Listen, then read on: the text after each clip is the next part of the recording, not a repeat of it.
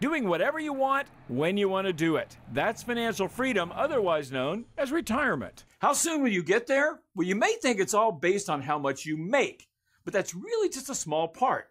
What's really more important are the decisions you make, especially when you're young. Example, picking the right partner. Marry a spender and you'll push retirement farther away. Also important, staying married. Divorce isn't cheap, and neither are kids.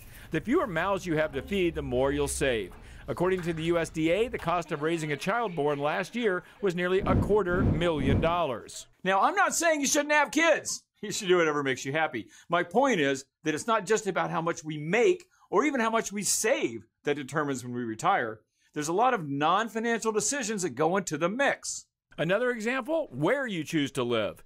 Big cities are more expensive than smaller ones. Coastal cities also tend to cost more. Then there's what you do with your money. Keeping up with the Joneses is going to keep you away from an early retirement. And finally, how you invest what you do save. Taking some risk with investments like stocks and real estate historically has made more than insured bank accounts. Over decades, it makes a huge difference. Bottom line, it is possible for you to make less than your friends and retire before they do. Because it's not just a matter of how much you make, it's a matter of how much you save, and especially how much you need to get by. But now what you need is more information, and I've got it waiting for you at moneytalksnews.com. Just do a search for retirement.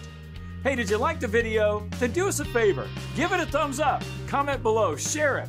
And if you haven't subscribed to our channel yet, then click the subscribe button. It's right there.